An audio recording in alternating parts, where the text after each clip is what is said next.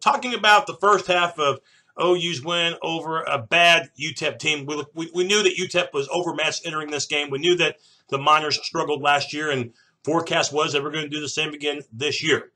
And, despite it being 7-7 early on after the Sooner defense, got run-outs a few times, probably out of position, and you give UTEP credit for scoring on that initial drive. It was all Sooners after that, and we got to begin offensively. We're talking about Baker Mayfield, and yeah, you talk about those first 16 passes. They were all completions. In fact, he ended up 19 of 20. His QB rating was well over 250 in the contest.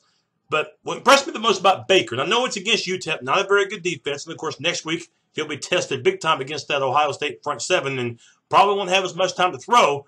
I was really impressed with Baker's overall patience. I was impressed by him not rushing into things like he did last year in the opener against Houston, throwing some ill-advised passes, but really, not thinking about his progression. Basically, he was cool in the pocket. He made sure that the passes that he threw were going to be on target.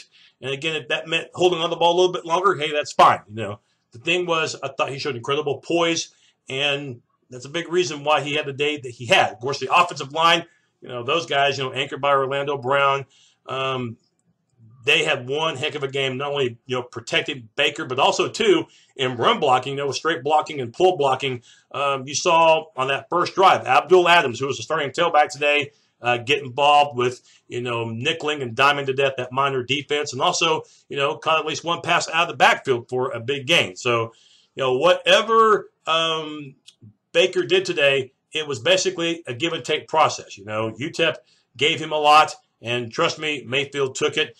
And that really included the tight ends over the middle. I mean, we saw Mark Andrews have one heck of a first half. He was very active, and even his backup, Grant Calcaterra, he got a touchdown in this game as well. In fact, quite a few Sooners scored a touchdown today, and when the Sooners got inside the red zone, we saw them, go with the bigger backs, including Rodney Anderson. Anderson, by the way, didn't get hurt this time from what I could tell.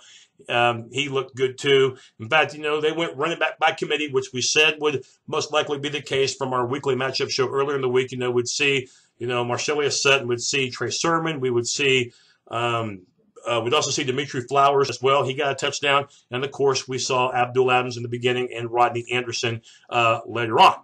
We also saw, too, some big playability, and Jeff Badette, who did not get the start today, but he had some big catches, too, including the acrobatic catch that he had, dribbling ball, but holding on at the minor 5, and then the Sooners punching in after that.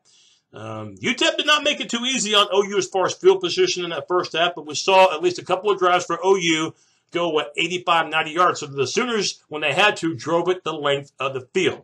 In fact, it was an almost 700-yard total offensive day for the Sooners. They had 676. And, again, the game was put away early, 35-7.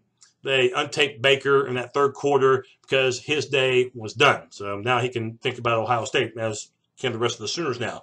Defensively, we mentioned that the opening drive, other than that, in which, they were caught out of position a few times, you got to imagine how nervous Kenneth Murray was, the middle inside linebacker. I'd be nervous, too, as a true freshman starting in my first game. And, but they adjusted after that. They adjusted fine. Neville Gallimore I thought was terrific. I also, too, was impressed, with the play of Stephen Parker. There was a couple of plays back-to-back in the early going where Parker, from his safety position, cheated up and made a tackle at the line of scrimmage, and the next play was able to dislodge a pass that would have been a first down for the Miners near midfield, but broke it up, forcing a punt. So I thought Stephen Parker, now entering his final year, I thought he was sensational as well. And Caleb Kelly, other than one penalty that was unnecessary, I thought that he played good from his outside linebacking spot. And really, if you were to nitpick OU's defense on a couple of things, it would be that opening drive, but they made adjustments after that, and then some personal foul penalties, which Matt Romar picked up 2 of them. So those are silly things, but things that, you can shore up.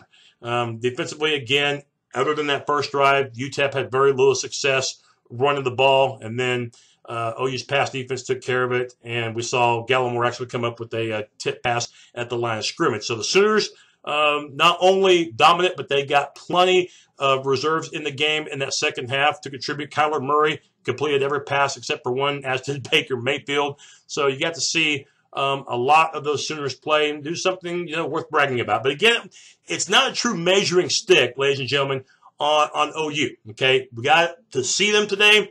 We got to see them play well, but it was one of the worst teams in college football in UTEP, and that's not to diminish OU's victory because they played well, they played terrific, and decided this thing early. But now next week at this time, we will know truly how good the Sooners are. That will be the ultimate measuring stick game. Not only playing against an Ohio State team that beat them last year, but you got to play them on the road this time. And that front seven of Ohio State's, yeah, they're good. And the secondary, maybe Baker have some success against them. That was an area that Indiana exploited in that Thursday night game. And if you missed it, I gathered two things from that game. Number one is that anything can happen in college football. And for those first 2.5 quarters, Ohio State had their hands full, not only battling tight, against Indiana, which we didn't expect, but the Hoosiers actually were leading with about 4 minutes to go in the third quarter. And then the next thing you know, about 30 minutes later in real time, about 20 in game time, it's 49 to 21, something like that. I mean, it was like a 29-0 spurt by the Buckeyes. That tells me the other thing is that they can turn it on when they want to, and they still have big playability. So Kevin Wilson's offense is going to be a handful for the defense of Oklahoma. Got to get pressure on him. Of course, we'll talk more about this matchup, as we get closer to it early next week. They got to get more pressure on Barrett than they did last year. And then offensively, they have to rush for at least 120 yards. Okay, it can't be just all passing. They're going to have to show the ability to run against that terrific Ohio State defense. That will be something because Indiana threw well against them, but had very little running success. I think they had like 5 or 6 net rushing yards against the Buckeyes. But we'll talk more about that matchup later on. Oklahoma State, Thursday night. It was only Tulsa, but the Cowboys are very loaded, especially at wide receiver. They looked impressive. Texas, obviously overrated to start the 2017 season. It's really too bad, because Tom Herman, I'm sure they figure he's the right guy to make Texas a better program, and maybe it's just a one-game hiccup. But for right now, until proven otherwise, that's a new year, a new head coach, but it's still the same Texas. They're a mediocre squad, and Maryland was probably a little bit better than what we estimated. And, of course, West Virginia plays Virginia Tech on Sunday. So there you have it right there. The Sooners, opening day, first game ever for Lincoln Riley as head coach. And they not only passed the test, but they get A-pluses. 56-7 over Texas El Paso to start 1-0. Of course, next week, maybe the game of the week in college football nationwide, Sooners and the Buckeyes, the APs, 2 winningest teams ever. And they'll meet, but this time at the Horseshoe. Let's hope it's a better result if you're a Sooner fan than what it was last year. But it was only Texas El Paso, but really liked what I saw today at Gaylord Memorial, 56-7. Boomer Sooner.